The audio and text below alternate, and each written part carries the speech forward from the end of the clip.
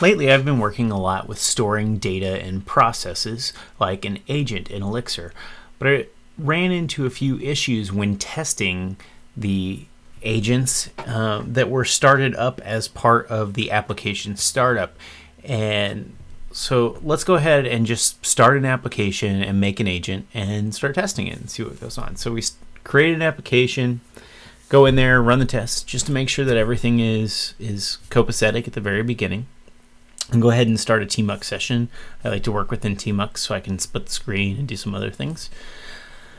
So we're going to go ahead and hop into the project and start up a new window down there at the bottom so that we can run our tests and work there. And we're going to go ahead and start out by writing a test for our agent. Right now we're going to have a simple agent that just stores a counter. So we're going to call it counter. Go ahead and get that counter test started here. We're going to do xunit test case, or xunit case, not test case. And I'm going to go ahead and alias and create this alias for the agent test counter so that we can call it within here as just counter. So we're going to go ahead and create a test for the initial value of the counter to say that if we get an initial value, it's 0. It's pretty straightforward.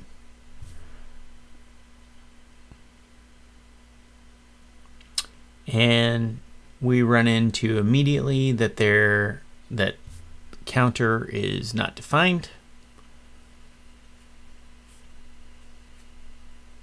So we'll go ahead and start creating our agent counter here. Open up a new file, call it counter.ex.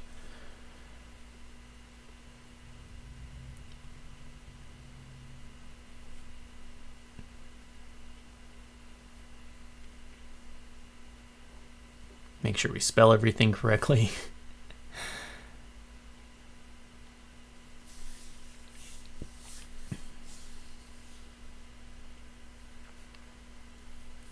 Go ahead and do a start link that just starts up an agent.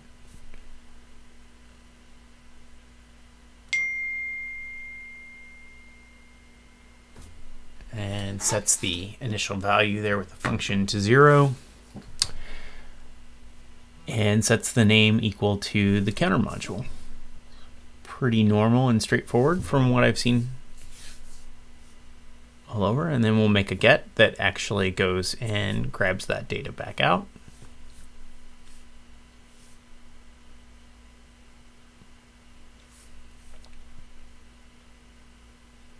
So the state gets passed into that function and we just return the state. For us, it's a simple integer.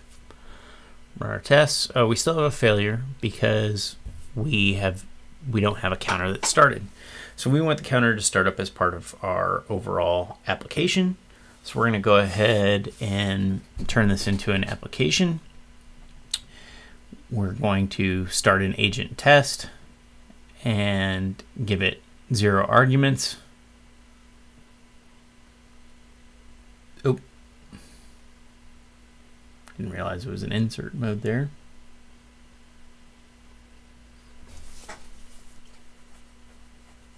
Okay, now that we have told it to go ahead and start the application, we actually need to set up the application to start our counter. So we're going to use application. Start will be called with 2 arguments that we don't really care about for this exercise, so we're just going to ignore them. Import the supervisor spec, so it gives us a simple way to start up a supervisor. Create a children collection, and the only thing that we're going to have in there right now is a worker, which is going to be our counter over there on the right. And it's going to take no arguments, and our restart policy is going to be permanent, which means that if this process dies, if the counter process dies, it will always be restarted over and over. And then we're going to go ahead and say we're going to start up our supervisor with the children. We're going to give the supervisor a strategy of 1 for 1, so that every time this counter dies, it will we'll restart just that counter. And we're going to name it as agent test supervisor because it's our over application supervisor. Run our tests. Hey, our tests work because our application is starting up our counter. That's fantastic. Let's add another test. We're going to go ahead and add a test for incrementing the value. And so if we increment the value, if the initial is 0, the new value should be 1.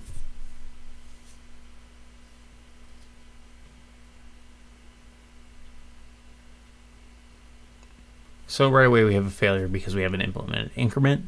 It's expected.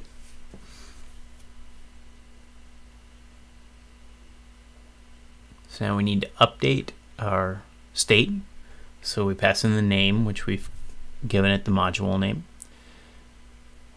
And now we get our state, our count, and we increment our count to return that state. And we run our test and it passes. Fantastic. Woo! We run it multiple times and it passes, but we've fallen into a false sense of security. What happened there? Our test failed. But why?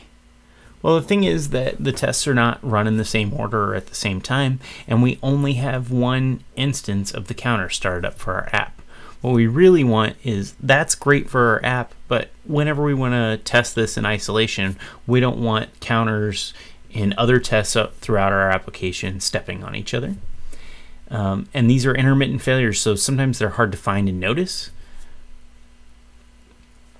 So we're going to say that we want to be able to send options to counter start link and actually give it a name. Here I'm going to give it the name of our test module. Just seemed like a nice, easy thing to do. And our setup always needs to return OK or it'll blow up.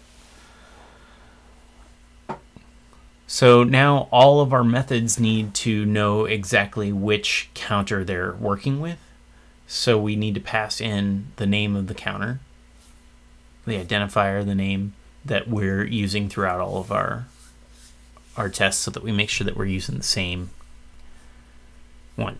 Now we have start linked is taking 0 arguments and we're now trying to pass it 1. So we're going to go ahead and give it some options and we're going to default the options to empty. And now the thing is here, we're passing in a name as an option, but the name isn't always there. So in order to work with that, we can use keyword put new, which allows us to add something new to the options only if it's not already there. So we're going to put a new key name and then we're going to use @name, which we're going to define up here as part of the class or the module. And now we can just replace that whole call with, I said @name, probably should just be name or options.